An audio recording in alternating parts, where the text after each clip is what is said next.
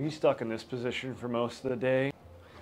Well, I'm going to show you some simple exercises to help keep our shoulder blades in a good position, especially if you're stuck at an office desk for most of the day. So what do we need for this? Just a band, all right? So what are we going to do here? First thing is I want you to shrug your shoulders up and then set them down in your back pockets and keep them there. Take the band here, and I'm simply just going to pull it towards me as we're tensioning the band. Good tall spinal position here.